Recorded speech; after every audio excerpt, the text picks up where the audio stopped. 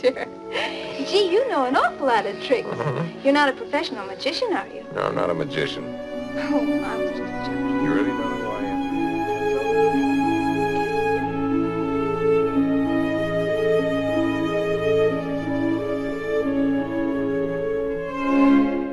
Good afternoon. Well, hello there. How you been?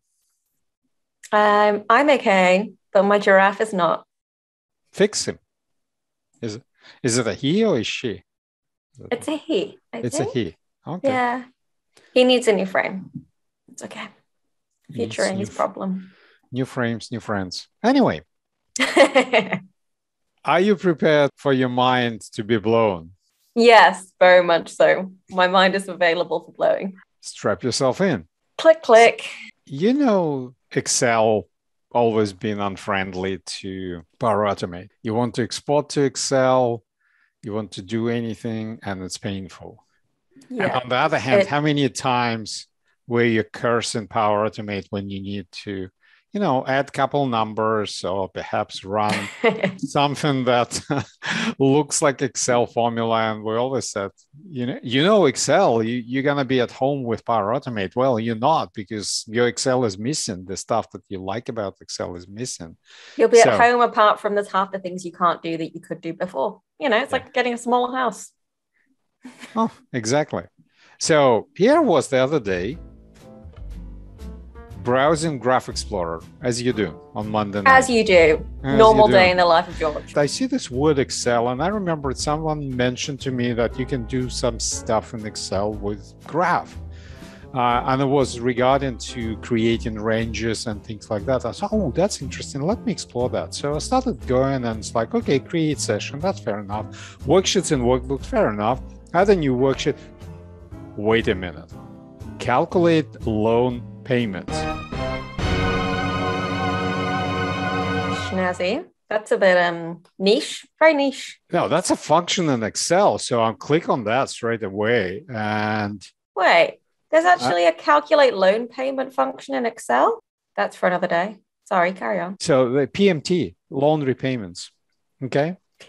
PMT means something else in my world. I know, but in Excel, what it means loan repayments. Before we jump, we need an Excel file where this stuff is going to be run. So I created a small file. Guess what's inside of Books of Books? Magic and unicorns. Nothing. In a snowstorm. It's empty. Let's go to Power Apps, Flow, or we can go to flow.microsoft.com, and let's create a new flow. And you mentioned to me, because I did ask you beforehand, what is your favorite function? And you said it's proper. Proper. Mind blown? Okay, fine. Yeah, mind blowing. Make sure you include the word mind. All good.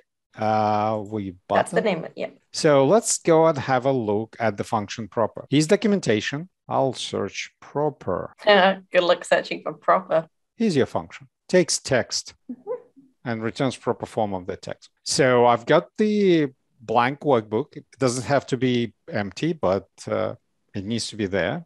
And I have a function. So now I go next step, and we are going to use Office 365 Group Connector. I know it sounds odd. Of course, yeah. It sounds odd. The reason why we're using that is that we can send a HTTP request to Graph. That's all I need. But authentication is already taken care of. I could have used HTTP request, and I had to authenticate and all sort of stuff. In this connector in Office 365 Group, I can send requests, and it's already authenticated as part of connecting. It knows who I am, so it's fine.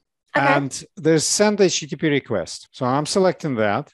And it's very simple. It says, what do you want to do? How you want to send it? What do you want to send it? And that's it. Right? I'd say very simple, but that to me, I go, what do I give it? Let me just go ahead and paste the entire URL, and I'll break it down for you. So the URL is quite simple. So this part, this is standard. It just points me to my OneDrive. This part is also standard. It says /workbook/functions/proper. That's the name of the function, obviously, the last bit. This one is just a pointer to a workbook that we created earlier. So it says, and it's a standard one. So instead of ID, I figured out the way to refer it by name. So it's /root, column, / workbook name, column, /. Very easy. So if you have folders, you'll have a folder path to your workbook if it lives somewhere not at the root. Now the method is post, and we need a body. And the body is, this is where it gets interesting. Text, I'll put nothing at the moment. Text is the name of the parameter. So if you take a look at that Excel function, it says proper text. How do you know that? Why do I know to put text? That's very easy. You see this part says parameters. Each parameter will have a name of the parameter. It will list like PV, principal value of investment. It has a bunch of parameters called rate, periods, payments, future value, type. These are the names you need to know. Isn't it also at the top in the brackets on the name? Yes, could be a little bit more complicated than that, like ... values. That's a range or array. There could be a mismatch in the names if it includes underscores and things like that. So better take the official name. Yes, it should be here, confirm it here, and play around and test. Killing me. Yikes. At least you spelled my name right there. That's okay. Good work. Before I save it, I'll include our favorite step, which is sending an email. Sending an email, body, and then I know there will be something called value, and it should be. I want to ask again, how do you know that? But I'm guessing because I've done it before, and it's always value. Yes. Gotcha. So now we can save and test manually, of course. You see, it's already connected. So it says, yeah, I'm going to connect as you to Office 365 group. And I'm saying, fine. You do you, man. How fast was that? That was really quick. Here you go. So satisfying. See? I like Excel. What I did, let me show you something else I created earlier. Never-ending question. How many working days left till Christmas? I ask myself that every day. Excel has a great function called workdays. So assuming that counts Monday to Friday as work days, like a normal plus holidays, if you want. Okay. I don't think we have any holidays left between now and Christmas, but generally speaking, given 2 days, and it doesn't have underscores in the start date, unlike Excel. And here's the international version. Instead of dot, you've got underscore. So use these notations. And it's got start date, end date, and optional holidays. So you can provide an array of holidays to that function.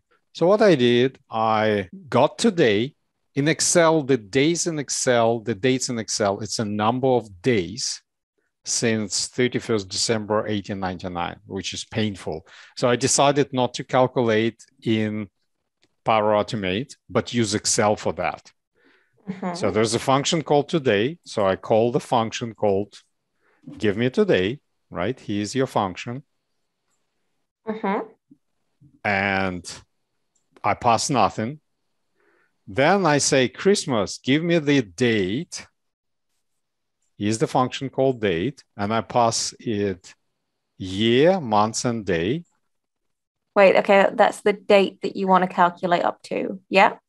Yeah. Let's enhance it. Day, months. I like your non-US centric approach to dates, by the way. Yeah. Just putting that out there. Day, month, year. Beautiful. So now I have JSON, which is day, month, and year. Cool. That calculates Christmas. And finally, for the drum roll, we have a function called networkDays. So if we go ahead and you see that's Christmas, that's today. And we test. Take a guess how many days we've got left till Christmas. What is it now? September 64. No, 61. Less than 61. 50 something.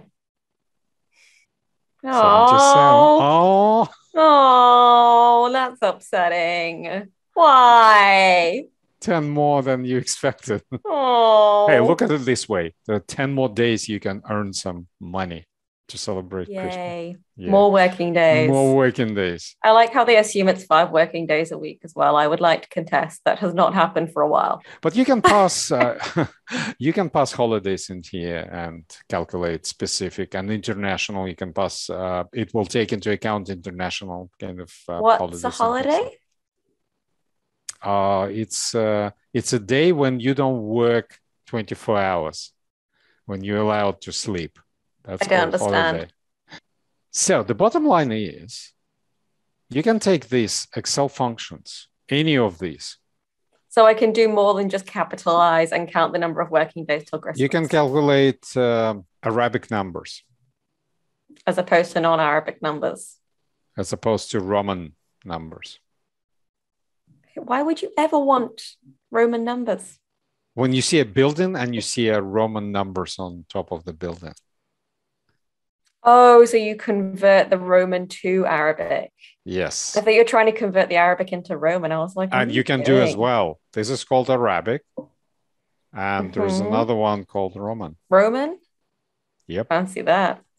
And there are a few forms for Roman, in case you didn't know. So we could do another calculation that counts the number of days till Christmas in Roman numerals. You can do geometry. You know, you can calculate averages. Obviously, some of the functions will take ranges. So you'd have to either populate range in Excel, which is exercise in itself, or pass it some other. I haven't played enough. I don't know how to pass ranges yet. So you fill it in that workbook, you fill in the range, and then you do like average or something like that. Could be quite easy to do. You know, pass it an array somehow. Yeah, well, that's what I was thinking. But anyway, let's leave viewers something to do at home on their holidays, non-working days. The whole range of Excel functions becomes available to you. And it's actually a good discovery, because you don't have to have anything except OneDrive for Business, empty Excel workbook, and Power Automate. And it all becomes available through standard connector. Pretty cool. On that note, I hope you found it useful. My mind has been blown. Thank you, sir. Well, until next time. Until next time. Il mio cor, don't forget ta ta ta ta ta ta ta ta ta. Don't get nervous, don't get nervous. Please, let's come back.